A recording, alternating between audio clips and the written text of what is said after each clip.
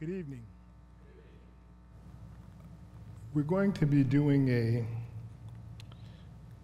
I guess it's going to be a sequential study dealing with time, all during the meetings.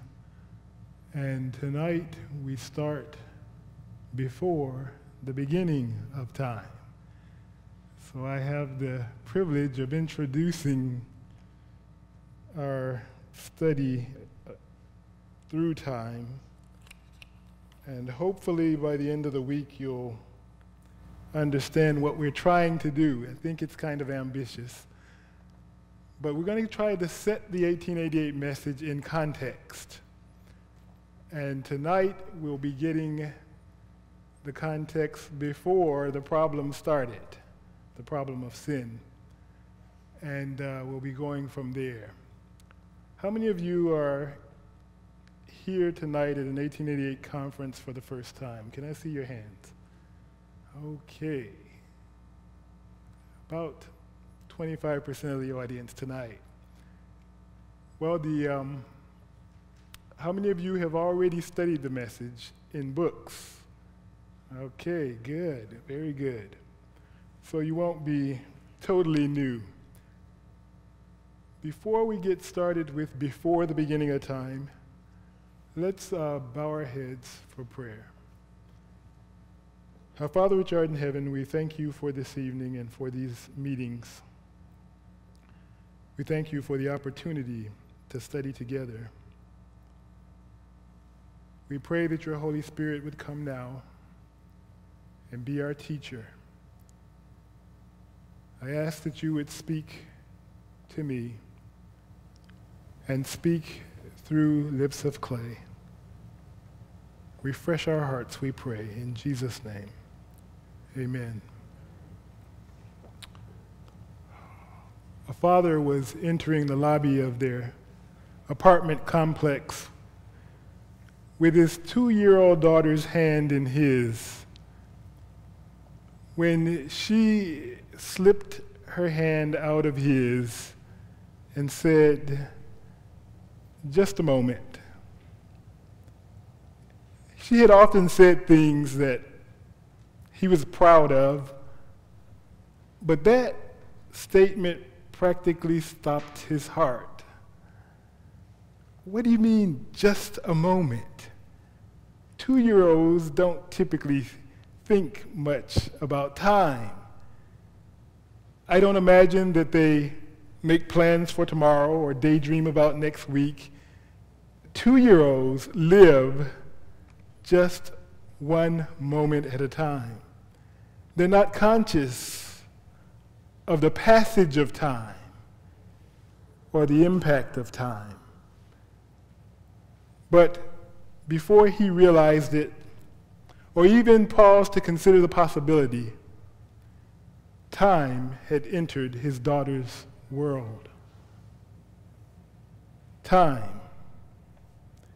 You know what time is. Time is the one that rushes us from appointment to appointment. Time is the one who causes us to finish tasks before we're done. Time causes us to quit work on our masterpiece before its brilliance becomes obvious. Time is the slave driver that follows us all. And we say it, just a moment, when we need a time out, when we need a reprieve from the relentless pace of the day. And everyone has a moment. It's kind of like a bucket full of buttons. We all have a cache of moments. Some of us have moments that span decades. Some have moments that have dwindled to a few years. And some, perhaps, have a few moments left before the setting of the sun. Everyone has a moment. Everyone that is, except for God. Turn with me to Isaiah, the 57th chapter. How many of you brought your Bibles this evening? All right, let's go to Isaiah chapter 57. And notice verse 15. Isaiah 57 and verse 15, "For thus says the high and lofty one, who inhabits eternity." We live in time, but the Bible says God inhabits eternity. Sometimes it seems he condescends to dwell in time, to interact with his earth time-bound children, but he inhabits eternity. This evening we're supposed to be talking about before the beginning of time. How much time was there before time began? Before the beginning of time, you're dealing with eternity. When we broach the subject of eternity past and try to imagine or discover what took place before the creation of the world, of the worlds, of the galaxies, of the universe, when we go back to think about eternity, if we're honest, we don't have the tools for the job. Anyone here take calculus in college? Do you remember integrating from minus infinity to plus infinity? Some problems can't be solved unless you take the long view, unless you look at minus infinity to plus infinity. But I remember when I first started in calculus and thought about it, it made my head hurt to think about it. Minus infinity to plus infinity. It seems that's the realm in which God dwells. And we think about it, and it's kind of fun to think about it, but we can't comprehend it. So why do we think on it? Ecclesiastes chapter 3 and verse 11 says, "He has made everything beautiful in its time. Also, he has put eternity in their hearts."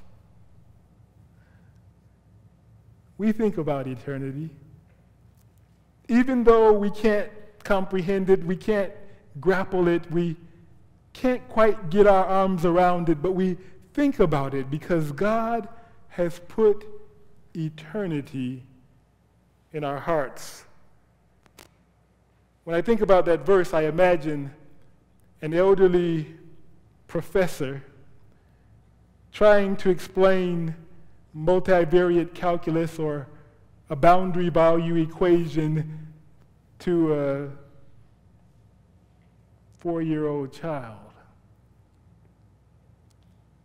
He puts eternity into the mind of the child, even though, unless he's an exceptional child, he can't comprehend, he can't deal with the equations, he's ill-equipped to solve the problem. But with a hope born of faith, the professor puts eternity, infinity, into the mind of the child.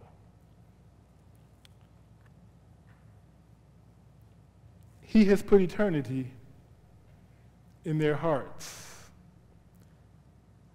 Eternity in our hearts. Is it a gift or a curse? What do we learn about God and the plan of redemption that we can't understand without taking the long view? There are a number of questions that come to mind.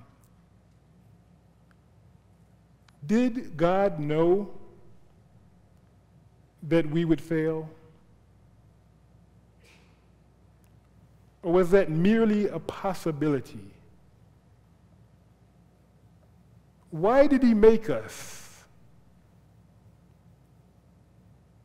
if he knew that it would cost him the life of his son? God could have wiped out Lucifer, all the angels, all the worlds, the whole cosmos. He could have, as it were, neutron bombed the universe when sin occurred, and no one would have known except the Godhead. 2 Timothy helps us to answer question number 1. 2 Timothy chapter 1.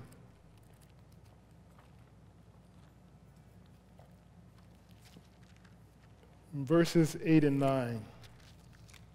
2 Timothy 1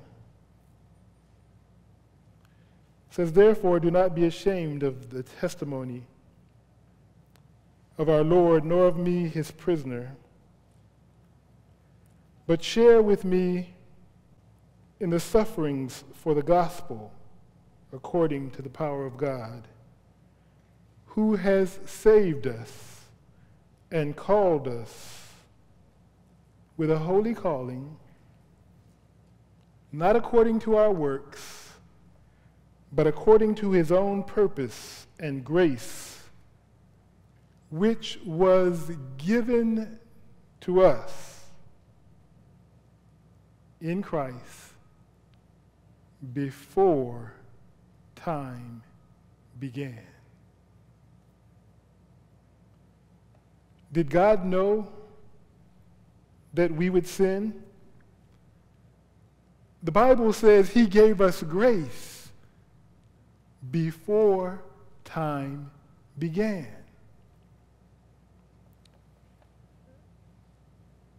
God loves the sinless angels who do his service and are obedient to all his commands, but he does not give them grace. These heavenly beings know naught of grace. They have never needed it, for they have never sinned. Only fallen beings need grace. And before time began, that would be at least 6,000 years ago. Before time began, the Bible says God gave us grace in Christ Jesus. I remember one day in physics class, our professor was explaining the 4 dimensions of space: length, width, height, and time.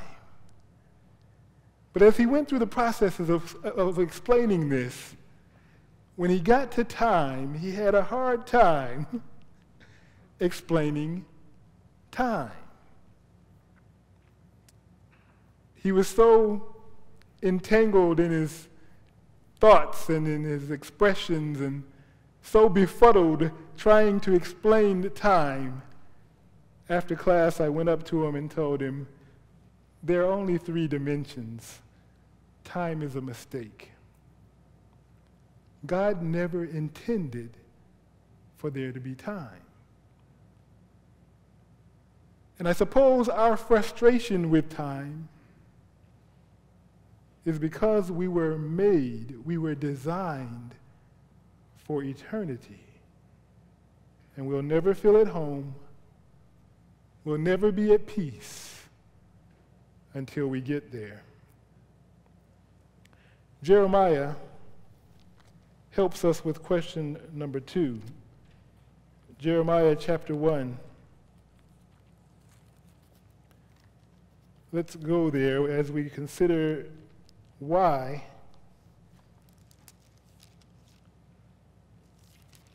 did he make our world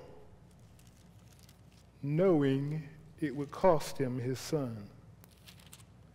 Jeremiah chapter 1, notice verses 4 and 5. Jeremiah 1:4. Then the word of the Lord came to me, saying, before I formed you in the womb, I knew you. Before you were born, I sanctified you, and I ordained you a prophet to the nations. The Lord said to Jeremiah, before you were born, before you were even formed in the womb, before you existed, I knew you. Can it be that what is true of Jeremiah is true of each of us? Before he formed us in the womb, he knew us. Signs of the Time, April 22, 1903. The servant of the Lord says, he knew us and he had a purpose for us. More than that, she says, we were brought into existence because we were needed. We were brought into existence because we were needed. Look at 1 Corinthians chapter 12. The Bible seems to hint at that same thought.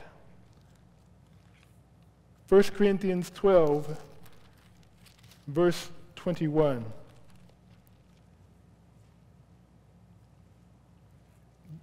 And the eye cannot say to the hand, I have no need of you, nor again the head. Who is the head of the church? Nor again the head to the feet, I have no need of you. The Bible says somehow, if we were to look at the big picture, if we could understand the long view, God needed us.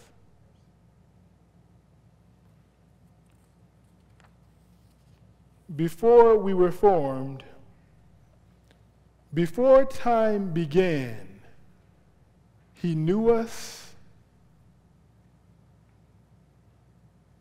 and he saw the necessity for our existence. We were brought into existence because we were needed. Go to Jeremiah chapter 31.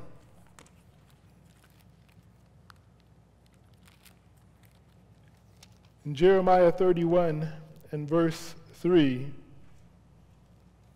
the Bible says, the Lord appeared of old to me, saying, yes, I have loved you with an everlasting love. Therefore, with loving kindness have I drawn you. The term everlasting comes from the Hebrew word Olam, that's O-W-L-A-M, and it means without time, eternity, always. So the Lord is saying, there is no time when I haven't loved you. I loved you when there was no time. I loved you before time began. Before he formed us, he knew us. And he loved us. Why did he make our world? And why did he make us, knowing it would cost him the cross? It would appear that God could not deny us the opportunity to exist simply because it would be inconvenient. Although some of us have denied our children that very thing for that very reason. Agape couldn't do it. He couldn't deny us existence because he knew it would be inconvenient. He could have wiped out Lucifer, all the angels, all the worlds. He could have neutron bombed the whole universe when the sin problem erupted. Why not? Why not abort the experiment after the fall of Lucifer? The first reason that God hasn't ended the experiment is because of his great love. Ephesians 1 and verse 4 says, just as he chose us in him before the foundation of the world. He chose us before the foundation of the world. And having chosen us, we still exist because of God's love. There's no explaining it. Agape is mysterious. But since we know that agape never fails, we trust this experiment will end successfully. Someday, there'll be no more time, and we shall be together with God for eternity.